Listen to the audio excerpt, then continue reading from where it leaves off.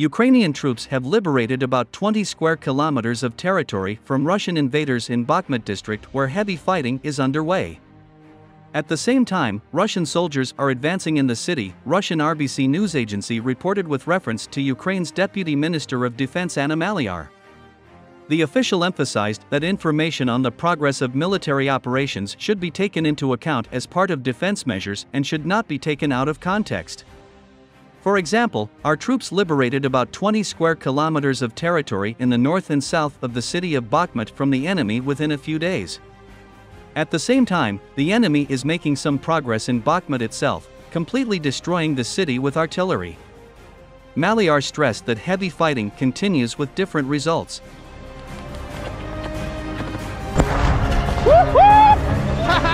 Поки я живий, я живий!